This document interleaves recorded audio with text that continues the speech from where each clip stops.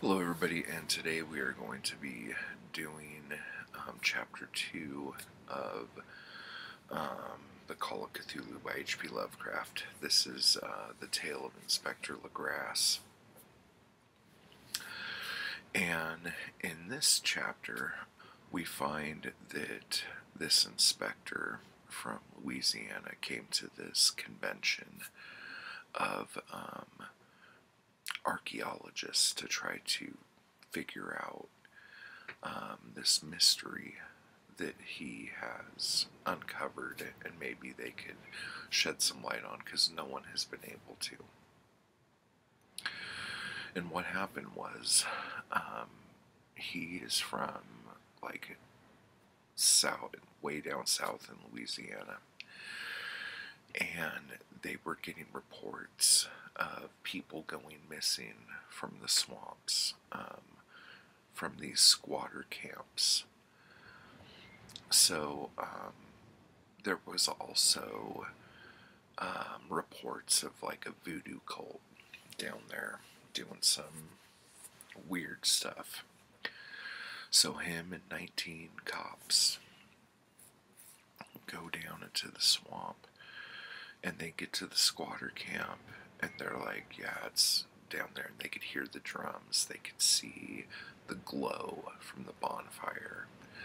They're like, we won't go any closer because there's a lake down there that has this kind of like an albino alligator that's like not really an alligator, but that lives in this water that is got glowing eyes and is just terrifying, and these black winged creatures come out at midnight and worship it, and it controls your thoughts and your dreams. So he's like, yeah, I'm not gonna, they're like, we're not gonna go with you guys. But that right there, like, I can't believe Lovecraft never wrote a story about that. That just sounds bonkers. I wonder if he ever planned to, and he never got around to it. It's just one of those things. Well, anyway, so they go down to this thing, where all these naked people are. It's super windy right now, so hopefully you can hear me. They go down to where this ritual is taking place, and there's this big bonfire, and people are speaking in a language they don't know. And in the center, there's this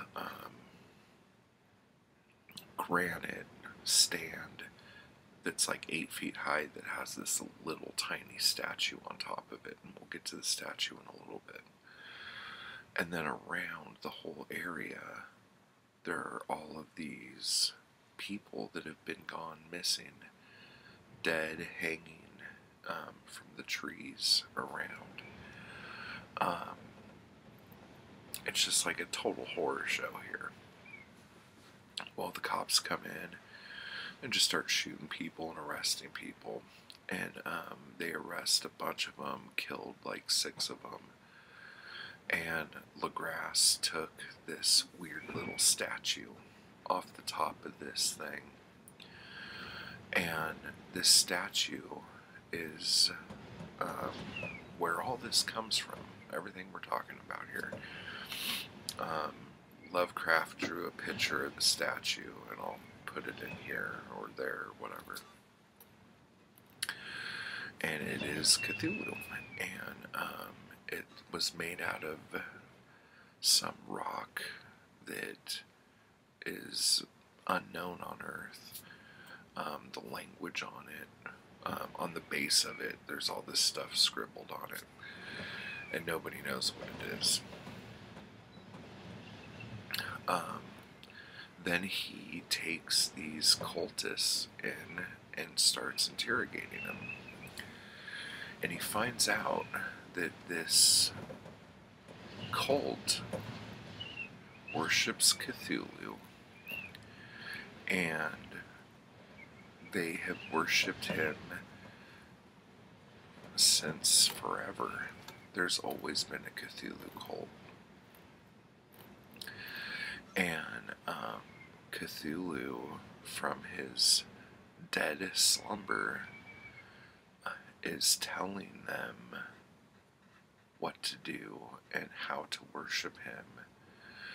And when the stars are right, to free him so he can take over the world, and the elder things will teach them how to be horrible, horrible people, basically.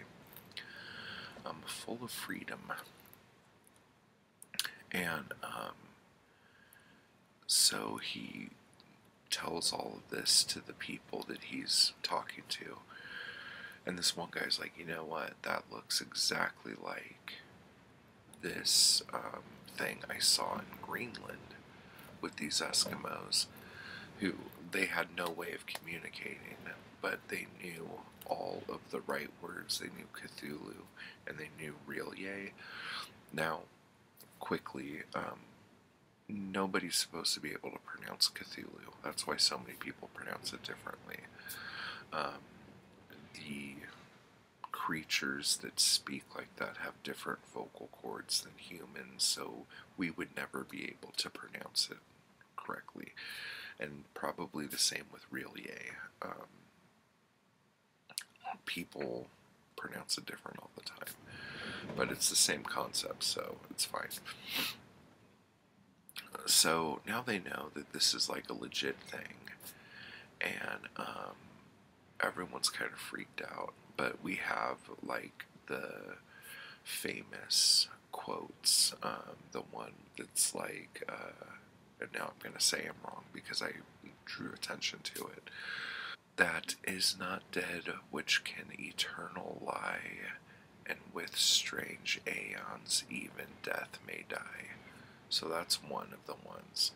And that, if you remember, is from the, I believe that was in the Nameless City, out of the Necronomicon. The chant that they said that the voodoo or the Cthulhu cult was saying is, in his house at Relie, dead Cthulhu waits dreaming. And that's the thing that the guy who was in Greenland could never figure out.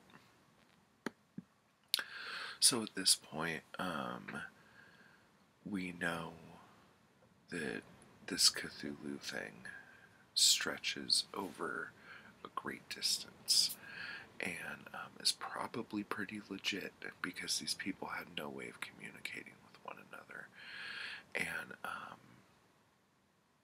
so now it's going to start getting a little crazy, and our investigator hero, who is recounting all of this stuff through all the notes, even goes to shake his finger at the artist who made his uncle kind of go crazy in the first place. And then realizes, oh wait, no, I think he's quite sane. So, I don't know what to do now. So, he thinks about it, and then he comes to a conclusion. And that conclusion will also be the conclusion of next week's video. So if you haven't read Call of Cthulhu, or at least the first 2 chapters, they will both be available right now on weirdmask.com. You can go take a look at it there. And next week we will finish this story, and boy is it amazing. So I will see you then. Bye-bye.